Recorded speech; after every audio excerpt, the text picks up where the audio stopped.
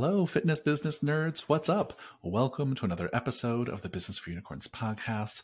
And today I'm very excited to have literally one of my favorite podcast guests back again in the house, Dr. John Berardi. How are you, my friend? I'm doing well. It's good to see you. It's good to be back. It's so good to see you. So good to see you. For our listeners who maybe didn't hear our previous conversation or don't know much about you, most of you, if you've heard of John Berardi, it's because he's the co-founder of Precision Nutrition, which is one of the largest nutrition coaching companies in the world. And he's also the founder of the Changemaker Academy, which we talked about before on this podcast. I'll probably talk about again. And I always learn so much from having you on the podcast. So thank you for spending your time with me today. Yeah. Well, thanks for having me back. It's great. I mean, it's been... I haven't done a lot of interviews lately because I've been, mostly a full-time homeschooling parent and for the last few years. And so it's nice to use my grown-up voice again and talk about business and professional topics.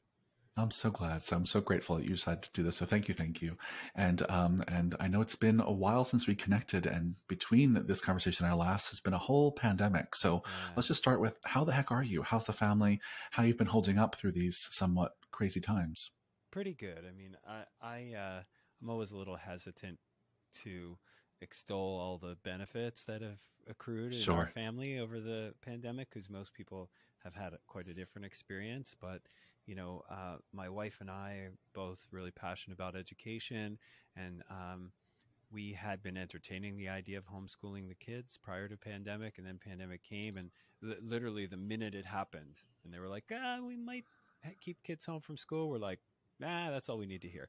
Boom. So it kind of, it was like an external pressure pushing us over the edge, which happens a lot in life, right? You kick around an idea for quite a long time, and it takes like this little external nudge, that says, whatever you want to call it, the universe prompting you to make a choice. So we've just run with it. So we've been homeschooling for the last several years now. And it's been just so positive. We're home together. And so there are times when having 6 wills, living in the same space full time is challenging. But on balance, it's been really positive. We've gotten to know each other really well. We've been able to spend a tremendous amount of time learning together and growing together and being a family together and being in community together and learning how to do that in a way that I don't think we would have ever had any other way. And many people don't ever have. So that's really been my last several years. It's just been, figuring out how to live in community with my family in a really positive way that brings us really close together. And so I've been teaching, I've been coaching all their sports. And so it's been really, really wonderful, actually. And, as a parent, or trying to be a good parent, or trying to be a good coach, or trying to be a good leader at work, you have to listen closely to the needs of your team or your family or your, and so right now we're starting to feel like maybe 1 or 2 of the kids, we have 4, might benefit from going back to school. So we're entertaining that idea for the fall. And it's a little bit sad. This has been the saddest part of the pandemic, saying, oh, wait, now we may actually return, or someone may return to school. And I'm feeling a little bit of a sense of loss over that. But, again, don't feel sorry for me, anyone, because that pandemic's been generally great in that capacity for us.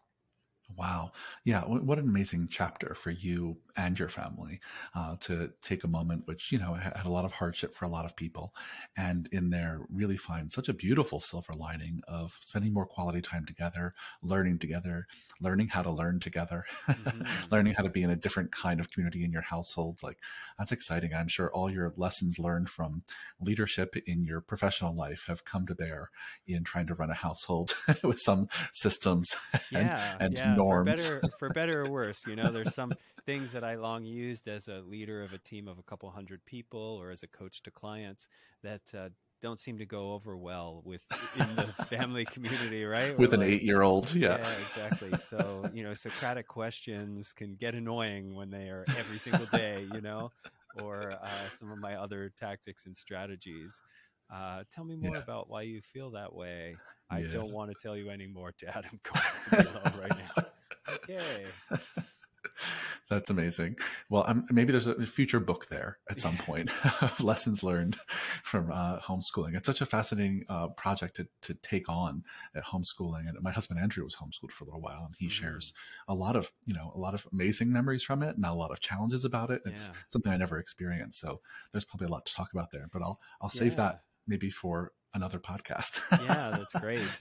And honestly, I feel like really as I've gotten older and had a variety of experiences around parenting, coaching, teaching, leading Hmm. teams, um, I start to come to think of all these things as the same thing. You know, so I mean, we could Hmm. go to the business section and read a book on leadership, and then go to the parenting section of the book or library or bookstore or library and read a book on parenting. But I think if you really, really are looking for principles on how to live most effectively, there's only one category for this, and it's how to be with people, how to be Yeah. effectively, successfully with people. And the same rules apply because it doesn't matter that it's a parenting or coaching or a team, a work context.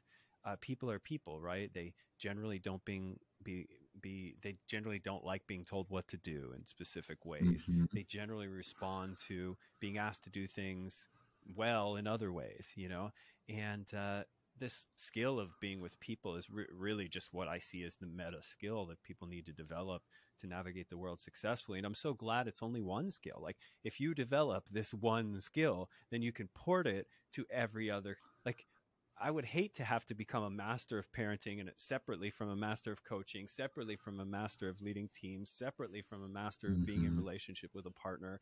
Uh, Gosh, I'd be dead before I could master all those skills. Thankfully, there's only one skill here. It's effectively being with people, right? So, Yeah, it's so well said. It's so well said, John. And the funny thing is, and this is something I think you and I have both studied, both personally and professionally, is right how to be with people and how to teach people how to be with people, yeah. both from like a communication and leadership's perspective, and also just from a level of compassion and empathy, right? Hmm. And what's fascinating is that there's no place where everyone learns this. Hmm. Aside from we're expected to learn it just by being kind of mirroring monkeys, Yeah. right? Just by learning the norms of the environments that we're brought up in or work in. And there's no one place where people teach us the real skills. Hmm. We often refer to these as the soft skills, Yeah. right, of being with people. And it's so crucial. And I think, one of the things I think is a theme in the work I've seen you do, and certainly the work I hope to continue in my life, is to make more accessible the lessons and tools people need to better be with people. Yeah. So I think it's so well pointed Yeah, out. and the mirroring thing is just so fraught, you know what I mean? Because Hmm. if you mirror a context that isn't a positive or effective or successful context, then the tools you think are the ones you're supposed to apply reliably backfire, you know? So it's Yep. like, yeah, the notion of having sort of a place like a clearinghouse for good advice on how to be with people is would be so welcome, you know? Seriously. Well, I mean, that brings me back to your book, Changemaker, which I know we talked about on the podcast last, but I would love to circle back to it because, as we were talking about before we got started recording, is, over the last 2 years of COVID and, all sorts of social justice uprising and all kinds of changes in our country in our countries and Yeah. in the world. I wonder if you look at your Changemaker material any differently now. So for those of you who are not familiar, Changemaker was a book you put out. And what year did it come out? So the book came out in 2019. Yeah. 2019. That's right. So And I, it was about helping health and fitness professionals kind of align their purpose and their career to do great work. mhm, And obviously during COVID, one of the things that happened was this kind of great resignation where everyone in this pause we had took a moment to reflect and reconsider whether or not there was alignment mhm, of their purpose and their career. And so in some ways, your book was very predictive of what was going to be happening in everyone's lives. yeah. And it was great timing. And so I'm wondering how you think about your approach to that challenge in the book these few years later. Yeah, it was actually interesting because the genesis for the book was I had ended up selling my ownership of Precision Nutrition in 2017, and I didn't know what I was going to do next. I wanted to leave open the possibility of maybe never working in health and fitness again, or maybe working it again. I don't know, but I didn't want the momentum of my life to just continue me in the same direction without some kind of thoughtful reflection on maybe what I might want. And the fact that we have, and at the time they were a couple of years younger, 4 young children, um, it just gave me the opportunity to say, well, wait, okay, I sold my company. I could retire. I could spend all my time with them, or I could start a new business, or I could, there's sort of a whole menu of options and opportunities now. And what I wanted to do first was, typically if you sell your company, people aren't going to be like, oh yeah, I'd like to buy your company that you started and you're the spokesperson for, and I want you to disappear and go away. That's not how it works, right? They want you to stay much more than you want to, and they want you to contribute much more than maybe you're prepared to. And so there's about a year of transition, bringing on a new leadership team and all that sort of a thing. And while I did that, I sort of ramped up this desire to share everything I think I've learned about working in health and fitness, growing a very successful business in the field, about coaching, about developing yourself and your career and your education plan and all those kind of things. So in other words, if you were going to build tomorrow's you, uh, how would you do that thoughtfully? How would you do that in a way that increases the probability of success, right? Build the curriculum to future you, right? So that's what the book is about. How do you go out, figure out if you should be in health and fitness at all? If so, where within it, like what roles and responsibilities or jobs should you take? And then how do you engineer a high probability of success in that particular path? And so uh, I was just like, it was so fresh in my mind. I have the time now. So you think about, the minute you sell the company, you're still at 100% within the company. But over the course of a year, that diminishes. So you've got a diminishing curve down to like 10% or 0% a year later. And while that curve is diminishing, my writing book curve is increasing. So I released the book, comes out in 2019. Does very well as it comes out of the gate, but health and fitness is still a niche market. It wasn't going to Hmm. sell 10 million copies ever. It's a career book for health and fitness professionals, which is exactly what I wanted it to be. But then 2 years later in 2021, it ended up winning career book of the year in this prestigious Axiom Book Awards thing, which I didn't even submit it for. Our publisher did. And I got a medal in the mail and I said, what's this? And they were like, oh, you won. And it's really interesting because that came right in the heart of the pandemic, right? So Yep, it's exactly. whether it was being recognized as being a little prescient or whether it was, just the right thing at the right time, right? The idea of considering like, hey, you know, the pandemic, like very much like 3 years prior, I had this, whatever fork in the road saying like, hey, sold your company. You can continue to try and do stuff in health and fitness, or maybe take a minute. So I sort of had this external force, as we talked about earlier, to like knock Yep. me out of the familiar comfort groove routine. Um, and I think a lot of people had that with the pandemic, right? I mean, certainly there was an external pressure for a lot of people working as, let's say, trainers who couldn't go to work and couldn't earn an income, Hmm. right? But then there were also these other areas that were less black and white. They were very gray in terms of, like, well, wait a second, there's a value shift here. There's an opportunity to say, wake up from the dream or nightmare and evaluate what I might like to do next. And that's really the core question at the heart of the Changemaker book and my subsequent work is, um, who are you? Who are the people out there that, you know, need you to help serve them? And how do you align those two things so that it fits in with your unique abilities, your sense of purpose, your value system? And rather than accidentally stumbling upon it, how do you intentionally create that? Not alone, with the help of friends, family, colleagues who can see your life from slightly different perspectives than you can. So if we team up, right, and you've seen the book, there's exercises in there Hmm. for this. If me and the people closest to me team up, we could actually come up with a thing that really represents who am I? What are my unique abilities? When I do these things, they make a difference and they make me feel great. Well, shoot, I want to do more of that, right? And then, Hmm. um, where's my value set? How do I put like a set of parameters around that. And then what is my purpose? We hear lots of things about purpose in popular media and in books and things like that. But, for me, it really is boiled down to this. Like, stuff has happened to you in your life. That stuff has given you like an emotional response to certain things that you like and certain things that you don't like. Your purpose is functionally all the stuff, good, bad, neutral, that's happened to you, that's brought you to where you are today, and what you feel gives you meaning as a result of that. I don't think we're reaching out into the great cosmos and picking a purpose out of the ether. I really think it's, Mm-hmm.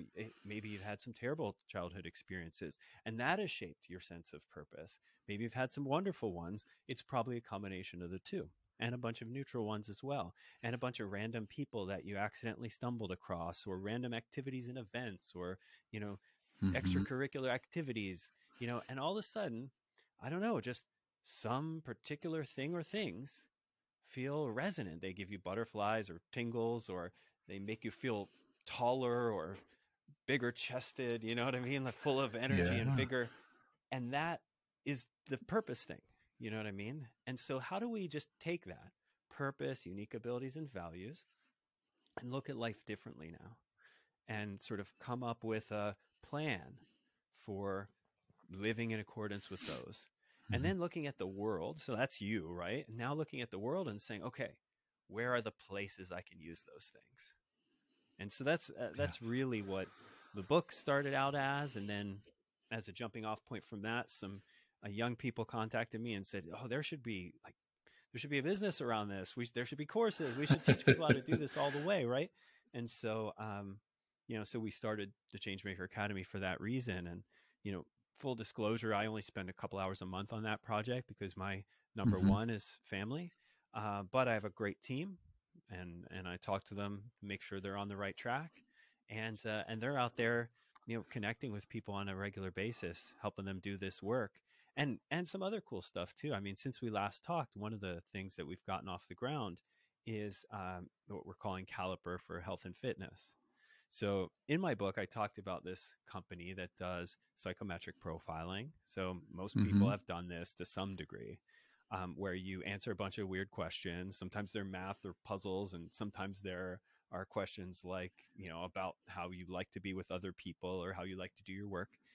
And these psychometric tests tell you something about yourself. So Caliper is the most sort of research validated one we'd ever found. And we gave Mm-hmm. it to all of our new teammates and possible recruits at Precision Nutrition. We used it to figure out how to work together effectively and to understand ourselves better. And I was consistently, I guess, annoyed or disappointed or whatever that there was no such thing for health and fitness fields. I mean, you could find a profile for the ideal HR candidate, for the ideal nurse, for the ideal finance person, for the ideal internet marketer, but there wasn't a single category for health and fitness. And so I Wow. was like, well, I don't know. Let's go make one. So we partnered with Caliper. We surveyed about 15,000 health and fitness professionals. We asked them all kinds of demographics questions, what their education level was, what their earnings were. We had them self-rate themselves as professionals. We had them come up with there were questions that got at sort of satisfaction in the field and competency in the field and things like that, and success measures. And then we had them do the Caliper, and we are finding relationships between these sort of core traits that Caliper assesses and whether that indicates you'd be successful as a in-person personal trainer, online coach, in-person dietitian, and on down the line within health and fitness. So that's been a really cool project, because now we can say, like, all right, do this work to figure out who you are and your unique abilities and all that. And now there's actually an assessment that you can take, Mm-hmm. and it'll tell you which subdomain of health and fitness, or that you might have a high probability of being successful in, or whether you should be in the field at all. Sure. So that's been a That's so impressive. cool Yeah. development for sure. And one of the things I'm most impressed by is typically Caliper, to begin sort of career related um, assessment, right? So HR, finance, whatever. Mm-hmm. Their benchmark for a beginning data set was like 500 people surveyed. And I was like, that's not enough, so No, we're going to go out and that's amazing. You we're got going to get them all, 15,000. That's you know what I mean? incredible. Yeah. So, Yeah. so that's been a really cool thing that, you can't buy Yeah. right now. It's in the Mm-hmm. very early stages. My dream was to make sure everyone can get it for free. I don't know Sure. if the people who run the businesses around this thing share that dream, but it's a good starting exactly. place. Well, what I love about it so much, Sean, is that as we both know, fitness and nutrition and wellness in its current iteration is such a young industry. We know so little about ourselves, and we especially know so little from any real kind of rigorous research perspective, right? And so having a real rigorous approach to studying ourselves, what makes us successful in certain roles in industry, is so powerful and valuable. And I hope that project continues and it sees the light of day for everyone, because it's one example that just crucial. jumped to mind is one of the individuals who used to run the training arm of Precision Nutrition. Mm-hmm. So all the strength and conditioning programs and all the exercise programs and all that is a guy named Craig Weller. And Craig used to be a special operations forces person in the military, in the Navy. And, he used to share with me how assessment happened for different sub branches of special operations. People have heard of the Navy SEALs most famously, but other special operations groups, they essentially have done this exact process, right? So they've assessed Mm-hmm. candidates who've been successful as a SEAL or as what Craig was in, SWCC, Special Warfare Combat Crewmen. And there's all these other branches, right? Green Berets. And so they've assessed them. And then when candidates want to try for special operations selection, they kind of know what the ideal profile is based on just some questions. They're like, oh, this type of person would be great as a Green Beret, but not as a SEAL. This type of person would maybe not be great in special operations, even though they may have the physical capabilities.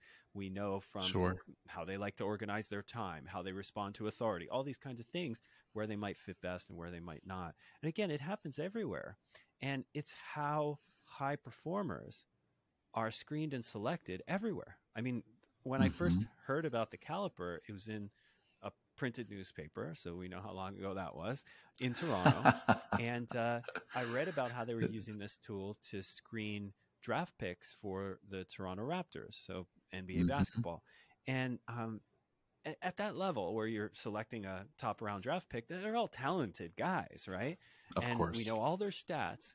But if we can assess the psychometric profiles of the team, the current team, and we can assess the candidates, we can figure out who might best plug into the team, right? In a team perspective. So I was just exactly, and I was just struck by it's just used everywhere, right? And in health and fitness, I was going to say, this is such a norm in every other industry, right? No one's been able to get a job in any sort of C-suite of any business for the last 10, 15 years without taking some psychometric assessment. And in fitness, haven't had the data to say what makes a good trainer. How do I better understand my team to find the next hire? And so the fact that could be on the horizon is such an amazing contribution. So you and your team get a big standing ovation from me. So thank you. Thanks. Hi, it's Mark. Super brief break in the action to remind you to subscribe, rate, and review this podcast. If you enjoy this podcast, this is super helpful for us. It helps spread the word so we can spend even more time and more resources creating the best possible fitness business podcast in all the land. Now back to the show. Yeah. I want to just go back and just reiterate something you said earlier, because for those listeners who haven't gotten Changemaker book yet, you obviously gave a wonderful description of what's in there. But one of the things I just want to say that I love so much about your approach, and even the way you described on this podcast, is that the Changemaker approach is not just kind of like an intellectual do this thinking in your head kind of process, right? And so often when people think about aligning their purpose in their career, they think about like all the work has to happen in their head. And the thing I love about the process, and you described it this way, is no, you actually want to lean on the people around you. It's both a relational process where you're going to ask people around you how they see you and think about you and perceive you.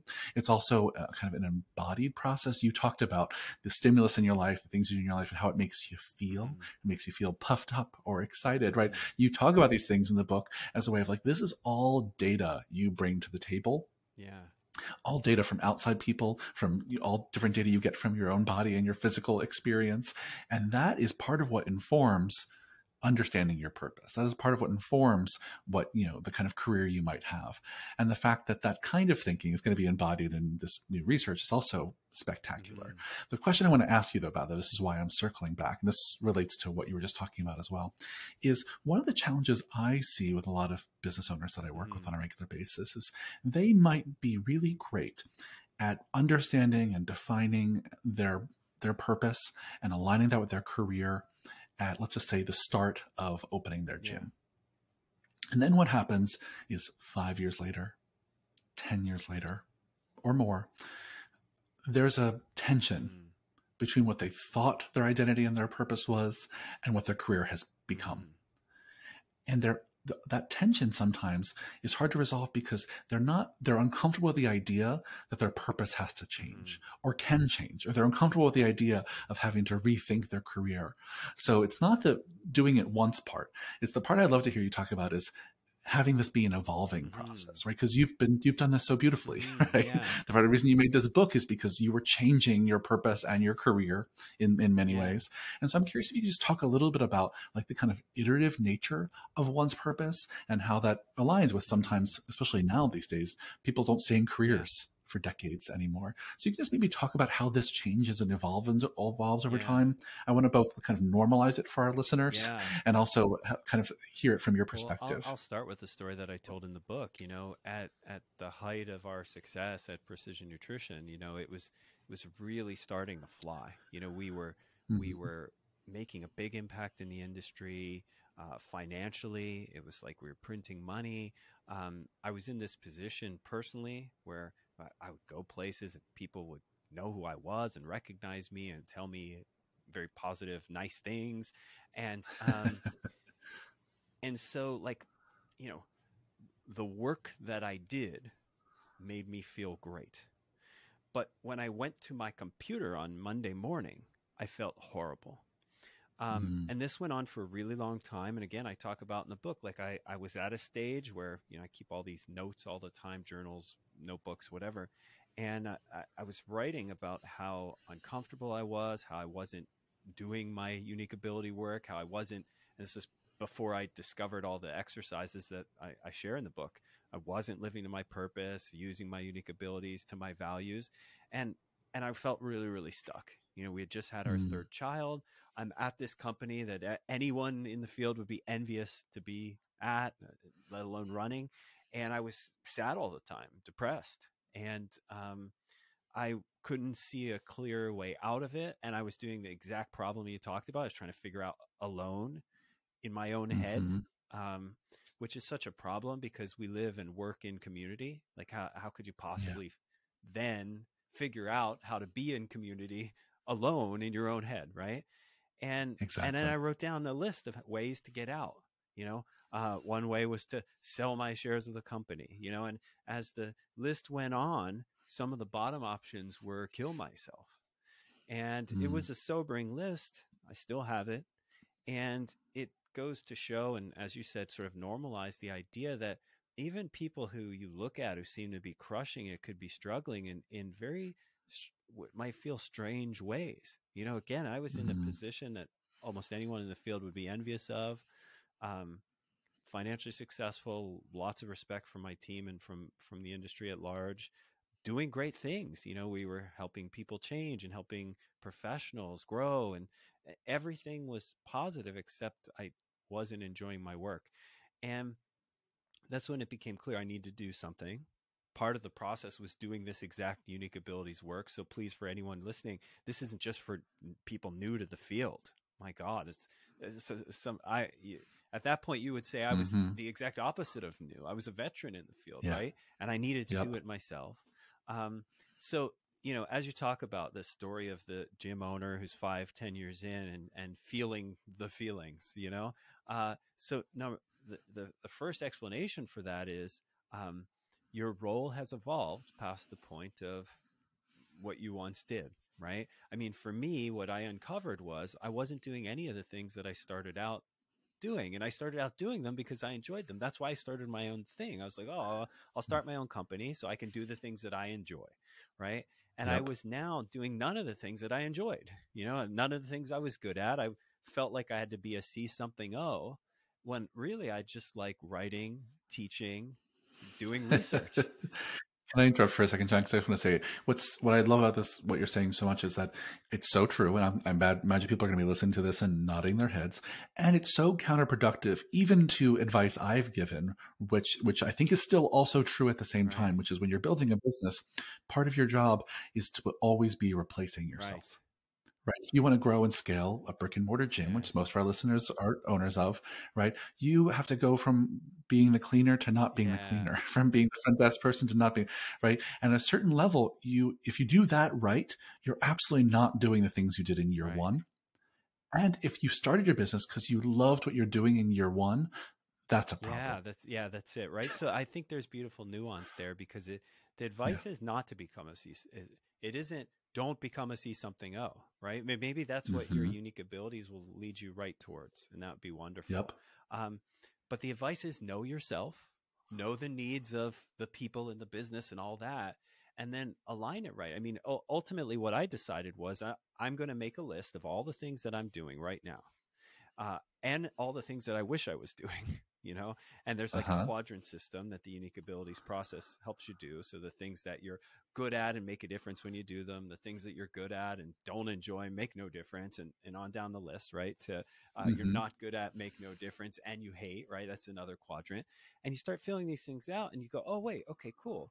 I can see a way out of this now. What I need to do Mm. is more of the things that are in my unique abilities quadrant, and then find people to do the other things, right? So, like you said, maybe you find your sweet spot at year 2 of your gym, or year 3, or maybe it was year 1, Sure. or whatever, right? But it's don't allow yourself to graduate out of the thing that when you do it, you have a blast at doing, that when you do it, it Mm-hmm. makes a difference. Whatever your metrics of meaning are, grows your business, grows your team, makes you more money, whatever it is. Don't graduate out of those things, right? You can always hire an executive and allow yourself to stay in that space of competence and joy and all that. So I think there's the two poles, right? One is get stuck in what you love, right?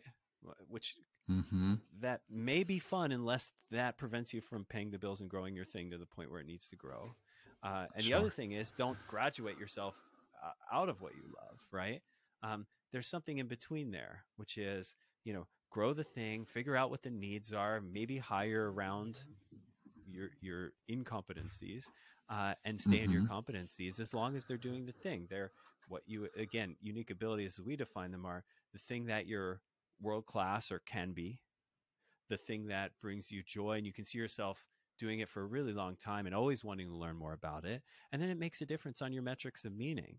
If you can find that in your business, well, I mean, what a great place to be. Even better, now extracting out from, again, this solo in your own head approach, put the other people in your business in the same position, right? So Yep. now you have a Yep. bunch of people working in their unique abilities, what they love, what they're good at. It makes a difference when they do that. Now, when you're elbow to elbow with 10 or 15, or in my case, 150 at a certain time at PN, elbow to elbow with those kinds of people, people talk about culture, good corporate culture and stuff.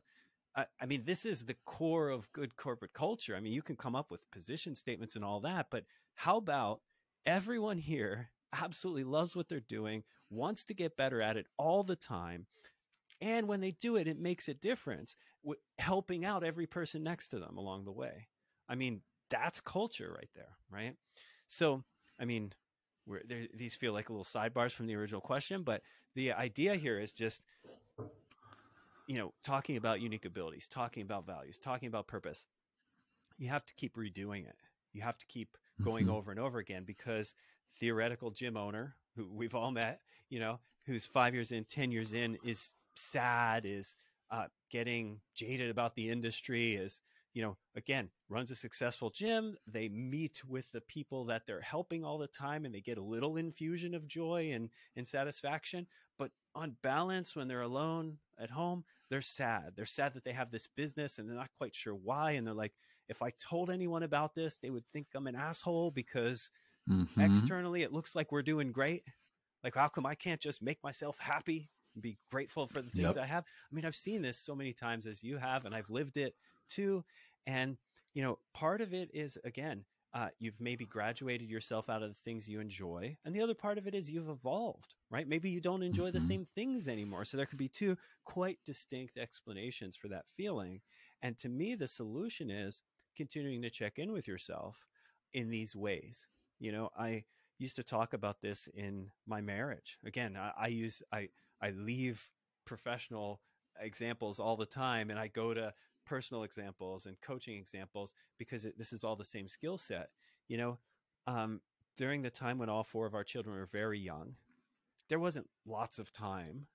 We didn't have a nanny or anything like that for us to connect, my wife and I, often, and spend that like high volume of time together that may be required for all the positive things that you expect to come from relationships.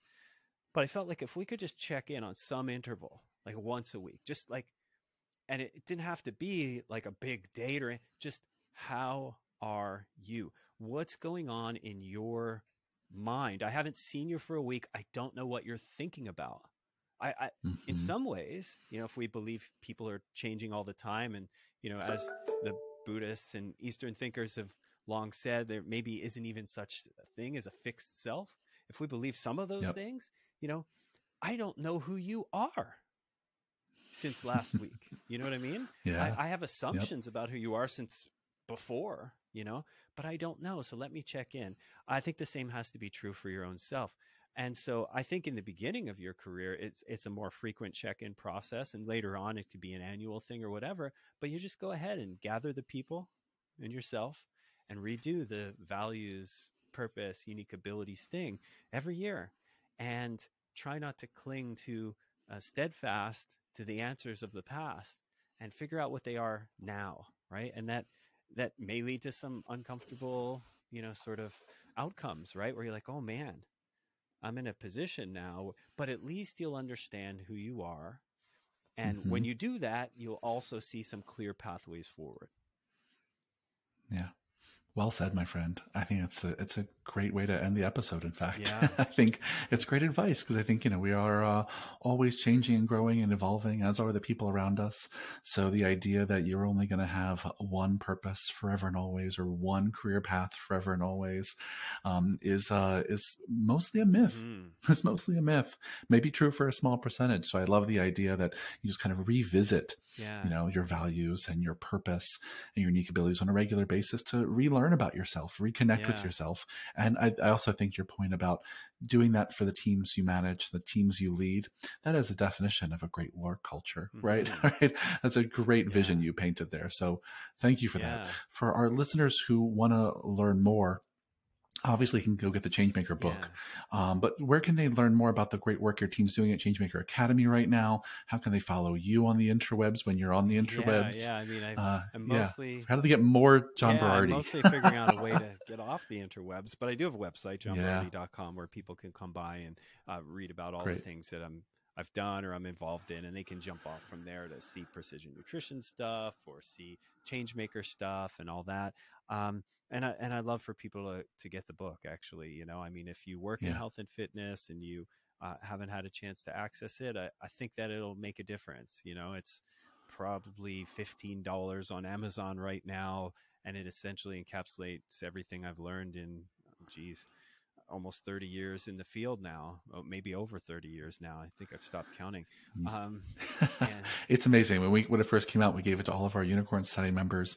It's practical and tactical, and just such a valuable tool to have on your bookshelf, because you're going to come back to it, as you said, like once a year or more, and you'll share it with team members and friends who are also curious about their purpose. And while the language you speak in it is a little geared towards health and fitness, I would also say it's a great roadmap for anyone rethinking their purpose and unique abilities and values. So I think share away, my friends, because it's a fantastic tool. I've already been through it twice.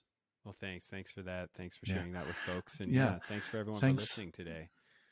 Yeah, thanks for being here.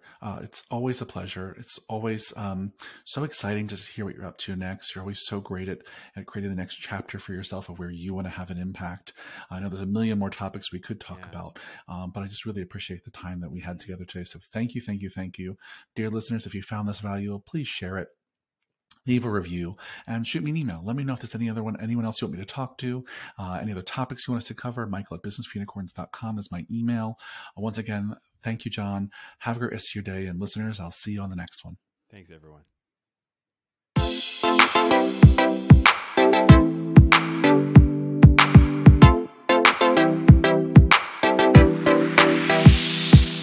Friends, it's me again. Just a quick reminder that our Coaching Conversations course is coming up. It's a 2-day live workshop on Zoom, Friday, October 14th, Saturday, October 15th, 10 a.m. to 4 p.m. Eastern. You can register at businessforunicorns.com/coaching conversations. If you have any questions at all about the course, just email me, Michael@businessforunicorns.com. Hope to see you there.